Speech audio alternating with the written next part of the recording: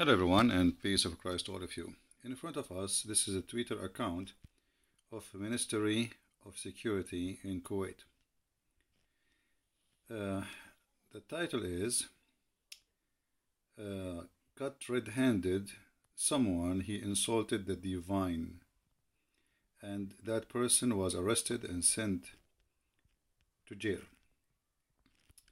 Here in red, this is official announcement from the Ministry of Security in Kuwait, the country of Kuwait, which supposedly been given freedom by George Bush.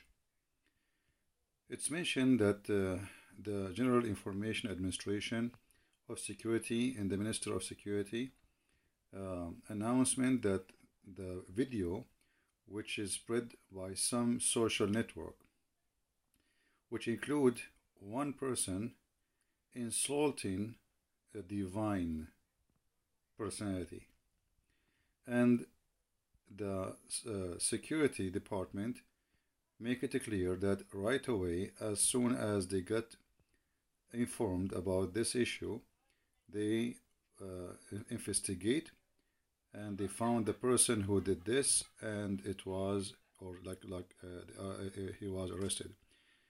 And the Ministry of Security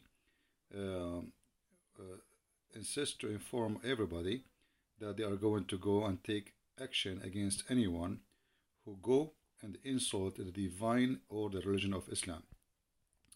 This is the security ministry, which is sponsored by USA, arresting a woman for saying two words. And they are making a threat that anyone who insults the divine of Islam, he will be arrested.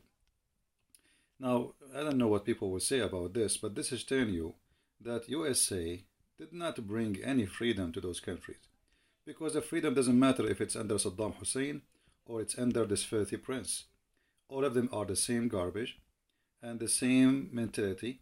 And if a person, a woman, she speak against Islam, he will go, she is arrested, and they speak about it as they are proud to do such an action.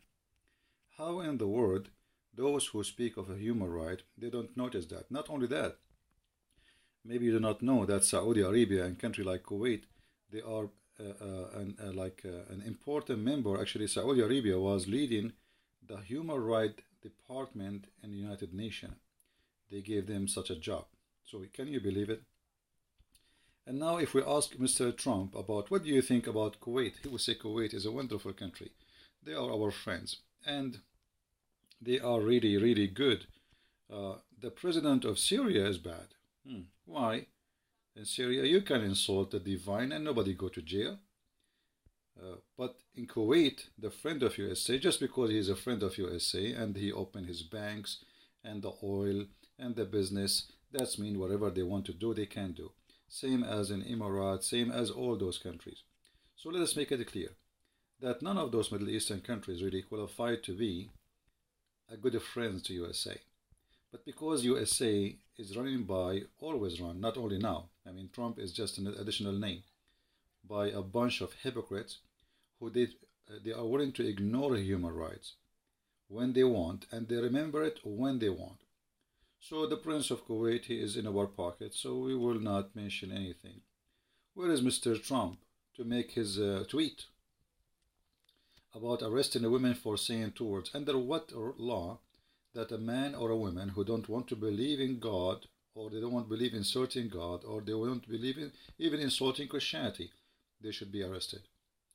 What kind of friends we have? So I wanted to share this video with you. I'm recording actually right now from my phone. You can tell I'm recording the screen because I don't have really the equipment to share and to do the live broadcast.